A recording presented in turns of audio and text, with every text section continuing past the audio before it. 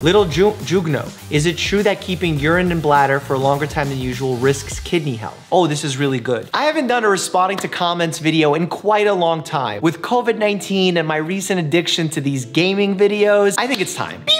Ethan Green, I haven't had remember to dream for more than 8 years now. Absolutely no recall or memory of any dream. Is this a problem or it doesn't matter? Doesn't matter. Not everyone remembers their dreams. In fact, some people that even remember their dreams, it doesn't happen to them every night. It's like a natural variance amongst humans. Zachary Kornfeld, question, does seltzer water and normal water give you the same hydration? Yes, I think they give you the same amount of hydration. I do think that seltzer water is not great for those who are suffering with reflux, meaning like acid reflux, because it could cause you to burp. It can also cause the sphincter up here to not work well. The sphincter is actually what keeps the acid in the stomach. That's where you want the acid to be, because when it starts coming up and refluxing back into the esophagus, it actually starts creating irritation. That's when you get the feeling of heartburn. Make sure that you're only drinking seltzer if you're not suffering with that type of heartburn and not too close to bedtime. Do you still consult a doctor when you're sick or you consult yourself? Armand, great question. I consult myself as well as the resources that I use for my patients. Like if a patient comes in with a rare condition that I'm not 100% sure how to treat, I do consult those same sources, whether they're websites, textbooks. However, sometimes I do go reach out for help. Question, so as long as I can remember, my ankle has been cracking and that's every time I moor it.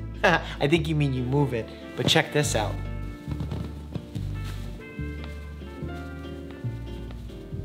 I don't know if you hear it. My ankles crack. In fact, when I walk up the steps, my friends judge me. They're like, dude, why do you sound like you're 95 years old? I'm like, yeah, play me in ball one-on-one and we'll see how many years old I am. Bank's open on Tuesdays, folks. Why do I feel a little heartbeat on the places I hurt, like the tip of my fingers? You mean like the pulsating feeling that you feel in your fingers, like when you hit them or jam them? The pulsating feeling is a lot of blood rushing to that area to clot, to bring healing factors, inflammatory cells. It also gets warmer, it gets redder. Those are all signs of inflammation. It's how your body knows something's going on. Cuddle muffins. Does your heart stop when you sneeze? Sometimes when I sneeze multiple times, my chest starts to hurt. Well, first of all, your heart's not beating all the time. It beats, relaxes, beats, relaxes. So if you happen to sneeze at the time it relaxes, your heart's not beating. I don't know if that counts. The reason you're probably experiencing chest pain when you sneeze multiple times rapidly is because when you're trying to sneeze, your body's also trying to breathe and inhale your lung, like expand your lungs. And when you try and expand your chest, those muscles are being pulled out, but at the same time you're sneezing. So it almost becomes like a pulled muscle in between your ribs. Imagine doing a curl and then all of a sudden something comes and stops you from doing it. It strains the muscle and pulls it. I know that wasn't the greatest demonstration, but I tried. Hannah Bilal. My resting BPM has gone up to 160. I'm still young, but I don't think this is usual. Is there a problem and should I go to the doctor? Absolutely. You should go as soon as you can. The reason why I'm saying this is the resting heart rate should be 60 to 100 beats per minute. Anytime when you're at rest and it's going above 100, there needs to be a physiological reason why that's happening. Either A, you're consuming a substance that's raising your heart rate, caffeine, drugs, standing up and you're going to exercise heavily. That could raise your heart rate. Stress, anxiety can raise it. But to 160, that's a very high heart rate. That signals to me that something abnormal is going on that desperately needs to be checked now. Julian Vlogs. Is having interaction with your pet, such as being licked, hugged, kissed, hugging them or kissing them is harmful? Okay, that was an aggressive, very slow motion kiss. It's probably not great advice for a doctor to say that your dog should lick you because there is bacteria in his mouth, probably not beneficial in the long term, and there is a potential risk. But like when I cuddle with him and he kisses me, oxytocin gets released and that's like a cuddle hormone. It makes you feel good. It lowers your stress hormone levels. So I love it, but medically I can't recommend this type of licking.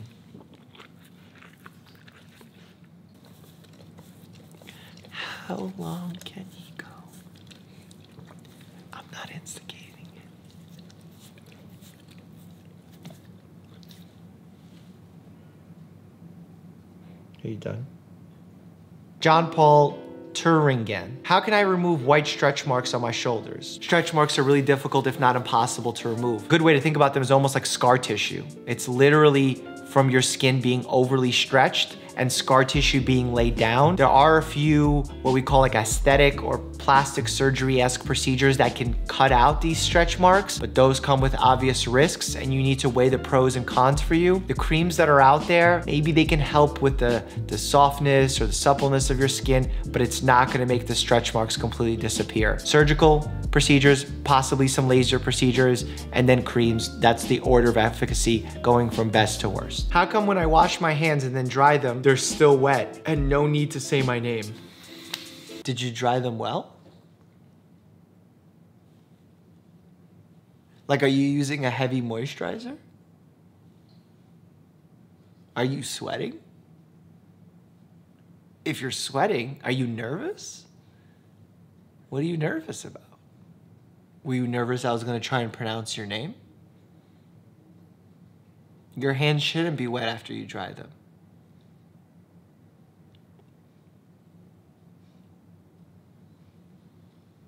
Kara Andrews, hi Dr. Mike, love your content. My question is, whenever you cough up any phlegm, is it better to spit it out or just swallow it, or does it matter? It doesn't really matter. Me personally, like if it's large enough, I spit it out because it's uncomfortable. But if it's like a small amount, feel free to swallow it. Your body's capable of disinfecting it because your gastric contents have such a low pH, meaning it's such an acidic environment, kills any bacteria that it would be problematic. A naturopath told me once that drinking while eating discourages the enzymes to work. What would you say to that, please? I love drinking while eating water. It kind of fills up my stomach and it prevents me from overeating. And it helps food travel down my esophagus. And imagine we could just make our digestive enzymes not work because we had some water. Oh my God, we would be the least effective organism on the planet. Humans have survived thousands of years, but if water goes into our system the same time we have a Big Mac, we can't get its nutrients. All right, I went a little heavy on that. Sorry, naturopath friends of mine. Little Jugno, is it true that keeping urine in bladder for a longer time than usual risks kidney health? So let's start with explaining that the average human bladder holds 16 ounces of urine, which is 2 cupfuls. 2 cupfuls of urine, literally. So these are 8 ounces each. Letting your brain know when it's time to go is a really complex process. So if you continuously strain your bladder, you could actually cause yourself some serious problems. You may retain urine after you urinate. You don't have control over your urination. You could potentially have an increase in urinary tract infections. This isn't necessarily proven. Logically, it makes sense that if you're keeping that urine stagnant, that bacteria has a higher chance to multiply in that area. But look, if you're just holding it for a few minutes, hour or two, it's not a big deal. Know that your initial urge to go urinate usually happens when your bladder is about half full. That's a good time for you to go and urinate. But if you need to wait an hour or two, your body can handle it. Is Saturday truly for the boys? No, Saturday is for Bear. He's a boy, you're right. It is for the boys. Nico, why does my anxiety cause anxiety? Why am I more anxious in the evenings? Well, it's because anxiety is a vicious cycle. And in fact, one of the steps that we try and teach our patients to do is not to not have anxiety, because that's a very difficult thing, but it's to control the thoughts you have about anxiety. So if your thoughts are driving your anxiety to become worse, and we address those thoughts, we could potentially cut down your anxiety about your anxiety. It's what CBT is, cognitive behavioral therapy. Check it out, highly recommend it. Not just for those who suffer with anxiety, but everyone on the planet. I do CBT on myself quite often. My question, if someone wakes up in the middle of surgery, what do you do?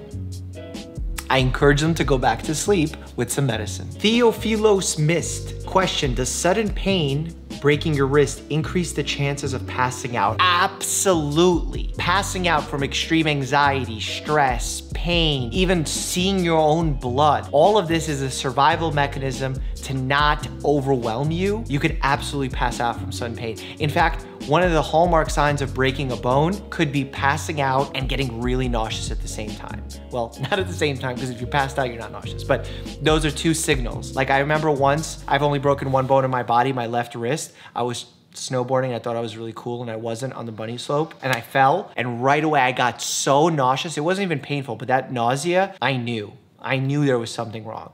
And when I came home, my dad told me, yup, you broke your scaphoid, which is a bone in the wrist, one of the most commonly broken bones in the human body. I like to sing sometimes. Me too, I'm not very good at it. My question is it possible for someone who is partially disabled, I have POTS, to go into med school?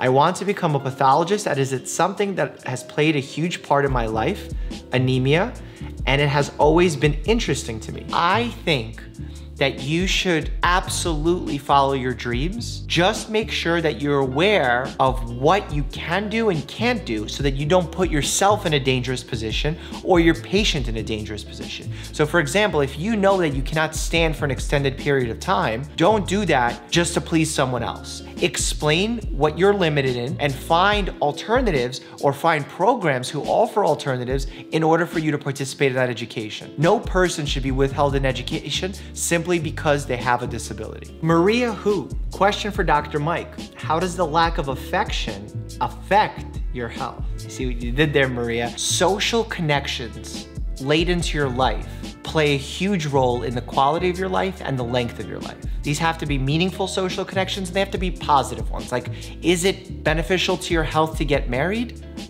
It depends if you have a happy marriage. Happy marriage? Yes. Very sad, abusive marriage? No. If you're getting positive affection from your dog, from your partner, absolutely that's good for your health. It lowers your stress hormone. You get a release of oxytocin, which is that cuddling hormone, makes you feel good about yourself, motivates you, lowers your blood pressure. In fact, affection encourages you to do things like go outside for a walk, experience new things, and all of those things are good for the human mind and body. Mind, body. Do you know the truth about cracking your knuckles or the truth about swallowing your gum? Maybe what they told you isn't true. Click on one of these and find out. Oh yeah, and stay happy and healthy.